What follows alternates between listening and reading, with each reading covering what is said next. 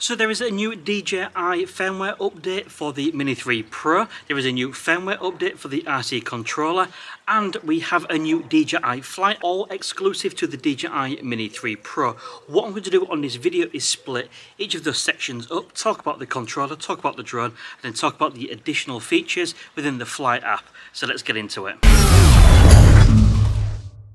Right, so first of all, let's talk about this RC controller then and what exactly is new with this piece of kit. And one of the biggest new features is the fact that this is now available to buy completely separately and independently, and the fact that you can now use this with your DJI Mavic 3. So not only the DJI Mini 3 Pro, but of course the Mavic 3 as well. So let's look at what additional features we have got with this firmware update.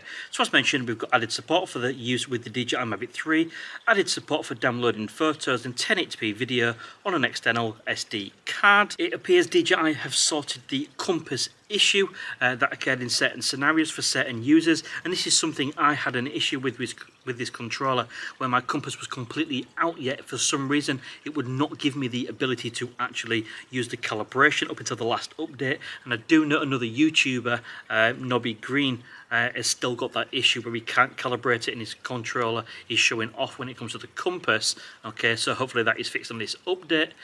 We also have fixed a few minor bugs as usual. So overall, great news on this controller. The ability to use it on the DJI Mavic 3 is going to please a lot of people.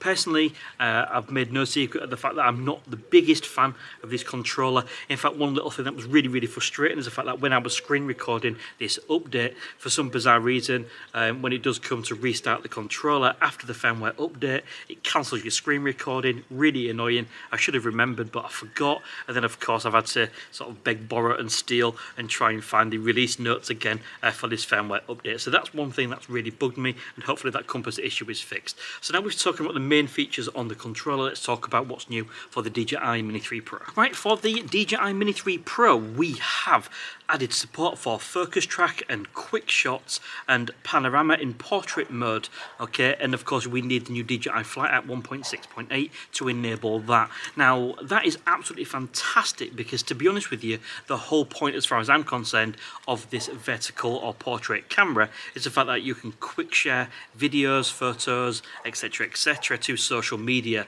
and the fact that you couldn't actually do a quick shot in vertical mode made absolutely little sense to me. But thankfully that feature is now here, although one little bug I have noticed, and if I'll run this footage on screen now, is for some bizarre reason if you are already in quick shot mode, if the aircraft is in flight, there is no way to actually switch it into portrait mode from landscape. What you have to do is jump back out of quick shots into photo or video mode, and then what you need to do is manually press the button to put it into portrait mode, then enter the quick shot menu. And even though it says that the quick shot's not actually available in vertical mode, it does actually work. As you can see, it has now picked me up as a target. So just one little thing there that, you know, it's really good that DJI have given us quick shots in vertical mode or portrait mode, but you have to jump through a little hoop to be able to get the menu up.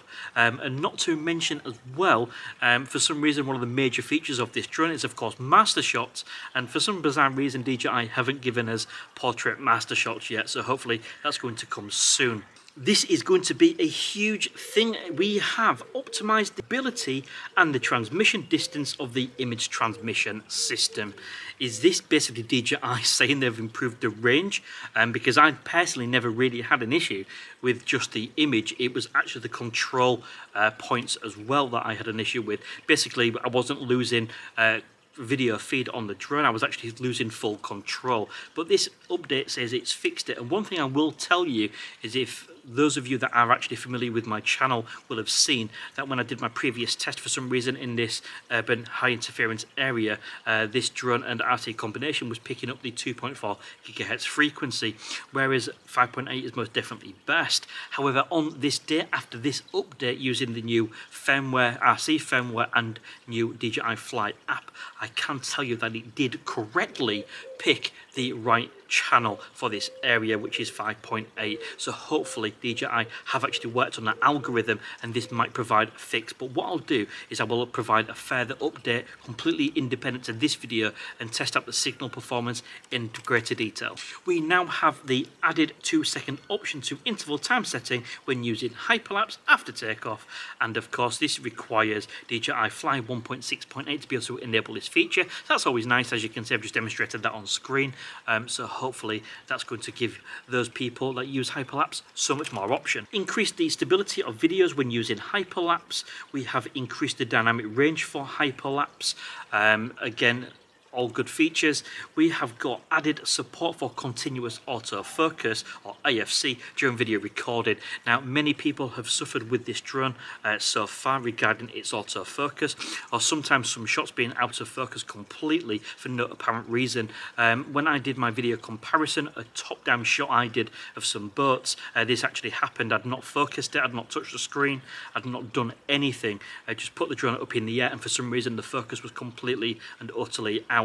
When I moved location to go film some trees without again touching anything, the second shot was perfectly in focus. So hopefully DJI have fixed that, and hopefully that's going to alleviate some of the issues some of you have been having. Increase the camera speed when taking photos. Not a problem I've physically had, but it's always nice to snap that shot a little bit quicker. Optimized image quality of recordings at night in D-Cine-like, and fixed issue the videos recorded in some scenarios in D-Cine-like flickered. Again, nothing that I've seen. I've not done a huge amount of night shooting, but I've certainly not seen these issues, but DJI have obviously identified them and looked to fix them with this update. Optimized the vignetting effect in DNG photos. Again, not something I've seen, but I have seen some of you on social media mention this, so hopefully that is now a good fix.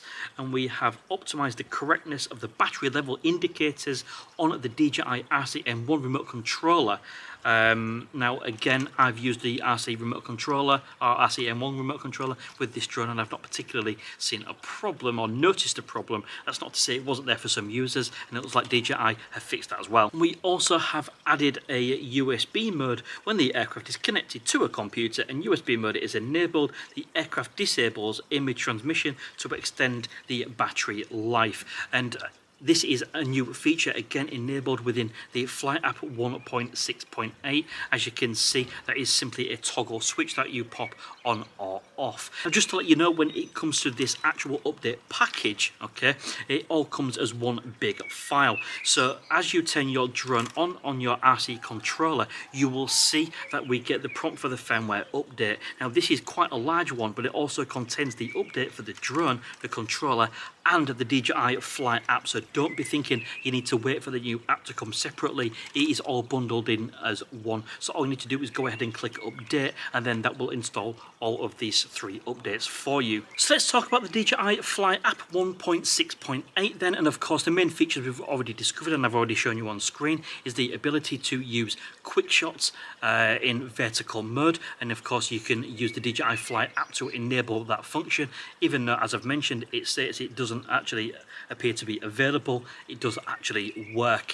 Flicking through all of the menus, I've noticed nothing particularly new in any of these, other than what I've already mentioned, that new toggle switch or for the USB mode, and of course, other than the fact that I've noticed that with the apparent increased image transmission system or transmission range, etc., the fact that it did seem to pick up the correct frequency for this area. But the most notable difference you will see on screen. So welcome to the new redesigned compass on the DJI Fly app then. The first thing you're going to notice is I think it looks a little bit bigger on the screen, which is always nice to be able to see what you're doing.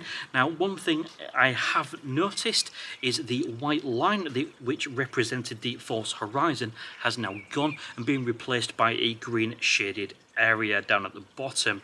Now, if I'm perfectly honest with you, this does appear a little dark. I'm not really a huge fan of this little indicator here. I did prefer the false horizon or with the white lines, but of course this is down to personal preference. One really cool feature as well is the actual dot representing your controller is now so much bigger and easier to see. You can see, because I'm pointing the controller towards the drone, that dot is now lighting up bright green, whereas before it was just a little arrow on the top. top. So now it's so much easier to see whether you are pointing the controller at the drone to make sure you've got the strongest signal possible. Now when we move to the left, or move my body to the left or to the right, you will see that that indicator now actually turns blue, i.e. not optimized for a strong signal. So of course we can point back at the controller and that will all go green again. Now one little feature as well DJI have added with this compass, again this is all down to personal preference and taste. Traditionally the drone indicator was by the little arrow in the center of the compass, whereas your home point and controller was down at the bottom. Using this little toggle switch here, you can actually flick between the two, okay? So you can actually reverse that and put yourself in the center of the compass and the drone will be at the outer edge. Of course, as you are flying around, you will see the position changes in relation to your controller and your position. However, I must admit that possibly just stuck in my old ways, I do actually prefer using the drone and the controller and the DJI Fly app in the old-fashioned way, and I prefer the drone to be in the center. I just find it a little bit easier on the eye. That's just my personal take and personal preference.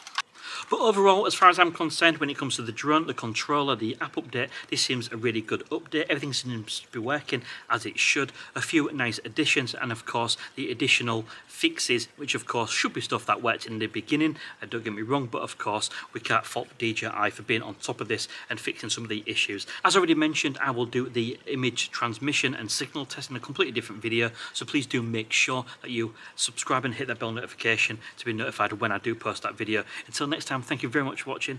See you again soon.